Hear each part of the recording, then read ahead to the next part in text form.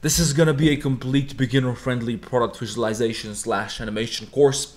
By the end of this course, you're gonna be able to create not only this animation, which you're looking at right here, but also all kinds of other animations, which can be created using the same techniques that you're gonna learn in this series. We're gonna start from scratch. We're gonna talk about modeling, label design, materials and textures, environment design, lighting and animating and rendering. Everything is going to be explained in this series. This can be useful for people in e-commerce, digital marketing of all sorts, social media promotion, real-life advertising. Anytime you walk around town, you're gonna start to see lots of places where 3D models have been used to create all sorts of advertisements. We're gonna start with some very simple stuff, so if you're a beginner, you're gonna be able to follow that very easily. And towards the end of this series, things are gonna get a little bit more complicated, so even if you're an experienced Blender user, you're gonna have lots to learn here. If you want to learn more about the tools and techniques which you're gonna see be used throughout this series, I explained everything that I know about Blender inside my Blender course. You can check that out with the link below. Now let's get started with episode number 1. One thing I want to point out to you before we begin is this is all going to be one object. We're making a protein tub which is still wrapped in its original wrapping, so there's no disconnection between the lid and the body. We're going to make everything part of the same object. That's going to look a lot better in the final result. If you were trying to create a lid, the workflow would be a little bit different. I have lots of videos on my YouTube channel where I made lids for other objects, so if you want to see that, then go check out my channel. You're going to find lots of situations where I did that. But for now, we're going to select this default cube right here, press X and delete it. Then with Shift A, you're going to go up here to mesh and add a new circle. When you add a circle or any other default object, you're going to get this little menu down here. In this case, it's called add circle, but it might also be add cylinder or something else. This is going to allow you to change some of the properties related to this object which you just added into your scene. In this case, we're going to change the number of vertices. By default, this is set to 32. We're going to change this to 16. This is going to make this object a little bit more blocky, so it's going to have less geometry in it, which is perfect for us because later on we're going to use a tool called subdivision surface modifier. That's going to subdivide this and make it a lot smoother, which means a lot more geometry is going to be added,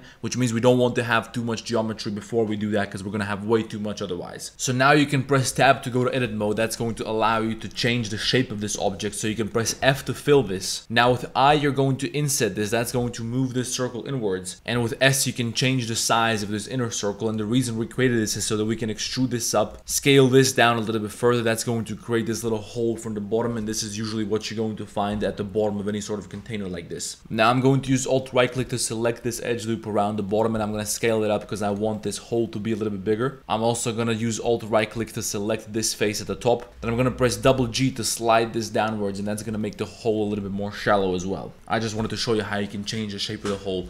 Now let's move on and let's create the body of this object. So with Alt right click, we're going to select this outer edge loop here. Then you're going to press E to extrude and press Z to lift it up on the Z axis. Now you created some new geometry which you extended out of this outer edge here, and you lifted it up. As you can see, this is now going to slowly become the body of this protein tub. To make things a little bit easier, you can press F to fill this. Now with G and Z, you can move this up or down if you want to. And now with this thing selected here at the top, we're going to press Ctrl B to bevel this.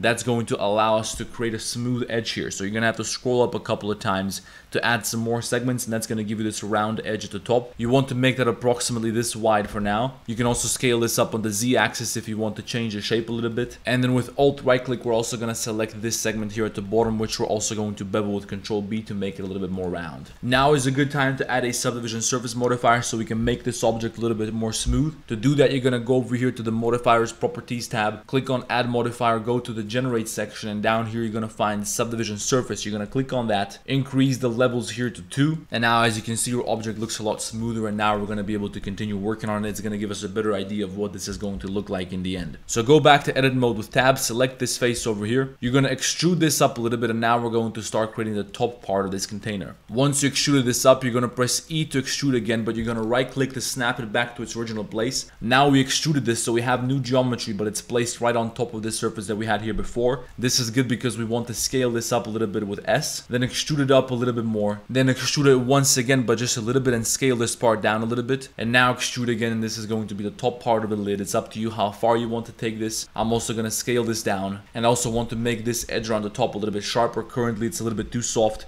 To fix that, I'm gonna press Control B. I'm going to scroll down so I only have 2 segments like this. And when I confirm this by clicking, I'm gonna get this bevel menu down here. We're gonna set the number of segments here to 2 and the shape value to 1. In this case, I'm gonna undo a couple of steps with Control Z because I don't want this to be sitting at this angle. I'm gonna scale it up a little bit and then I'll bevel it again with a smaller bevel because I want it to be a little bit sharper. Now we have the basic shape for this container, but there's still a lot of adjustments that we can make to change this shape. For example, I want to make the top part of this container a little bit larger, and to do that, I'm gonna press Z to go to wireframe view. I changed up some shortcuts, so by default it might not be Z for you. You can also go to wireframe by clicking on this button up here. Now align your view with the side like this, and you're gonna press B to get your box select tool and select everything like this. Alternatively, you can deselect everything with A and go to face select mode by clicking on this thing up here. Now select the surface at the top with right click and press Control plus until you select all the geometry which is associated with the lid here. Now you can press S to scale it, you can lift it up, you can change a whole lot of things about this. With Control R, you can add a loop cut here to make this part a little bit sharper as well. Then while I'm still in face select mode, I'm gonna press Alt right click on this edge right here and scale this up a little bit. Then switch to vertex select mode and select this edge loop here and scale that up a bit. Take this one down here with Alt right click and lower it down with G and Z. As you can see now, I'm just playing around with this shape. I'm trying to move the geometry back and forth a little bit to see what's gonna end up looking a little bit better. I'm also gonna go to wireframe view and use the box select tool to select everything like this and lift it up with G and Z a little bit. That's because I want this to be a little bit higher, but it's up to you how high you want to make this. Another thing that you can do is make this bottom part go inwards a little bit. So we're going to press Control R in edit mode to add a loop cut around here somewhere. In wireframe view, you're going to use your box select tool to select everything down here and scale that down a little bit with S. I don't really like how this angle looks, so I'm going to select this edge loop here and scale it up with S a little bit. And with Control R, give me a couple more loop cuts which I can place around here so I can make this part look a little bit sharper. I'm also going to select everything like this and scale it down on the Z axis. And once your shape is more or less ready, you're going to press tab to go back to object mode, then go up here to object, shade smooth. And as a final adjustment, I want to make the lid on this object a lot larger, so I'm going to do something to change that. The problem is that if I select everything up here and I want to make this a lot larger by scaling with S, this geometry over here gets in the way, so I have to get rid of this first. And I can do that by going to vertex select mode, pressing Alt right click to select this. Now press X, dissolve edges. That's just going to remove them so they're no longer going to be in the way. Now you can select all this with Control plus, scale it up with S and make it as big as you want. And now we got a good basic shape for our protein powder. This is going to be the foundation of everything. Next, we're going to learn how to create a good label for this. Like the video, subscribe to the channel, and I'm going to see you in the next one tomorrow.